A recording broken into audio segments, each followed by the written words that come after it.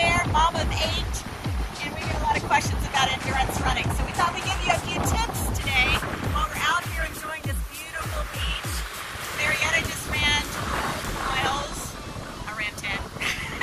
But she is an endurance runner, so I thought I'd pick her brain a little bit about something that is very necessary if you're going long. And we just talked about this. It is, Well, first, it was really cold. You can see I still have my long sleeves on from the wind, but look at my water. I didn't drink it all. It is, you might not see, but it is almost gone.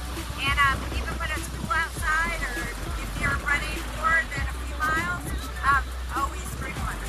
yes, hydration is important, not only for just staying hydrated, but during a run like this, a long run, you might get some muscle cramps. You might be, a little bit low on hydration. So to stay hydrated is an important tip so you can stay running and stay strong, right? All right.